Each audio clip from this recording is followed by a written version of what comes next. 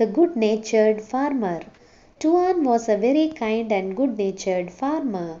He had a small piece of land and lived in a small hut with his wife. He lived on whatever little amount he received by selling his crops in the market. Moreover, Tuan, with the little bit that he earned, always helped others and was there for his friends whenever they needed him. He was a well-mannered and affectionate person. No one in the village seemed to have grudges or hatred for Tuan. Tuan's neighbor was a lazy person by nature. One year, just days before Tuan was to reap his harvest, his neighbor set fire to his crops at night. Tuan saved many of his crops from perishing in the deadly flames of the fire. That same year, Tuan managed to sell most of his crops and gained just a handful of profit, for a good part of his crops were burnt.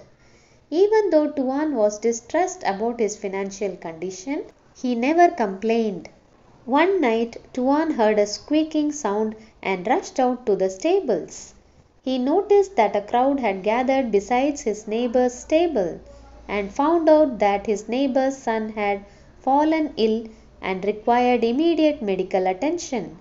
Tuan rushed to the doctor in the village. The doctor was unable to offer the correct cure and gave up. Tuan instantly decided to visit the city doctor. He untied his horse and rushed to the city, which was 10 miles away from the village. The city doctor accompanied Tuan on his frantic request and examined the child. He diagnosed the disease correctly and provided the right medication. Tuan thanked the doctor and dropped him back to his home.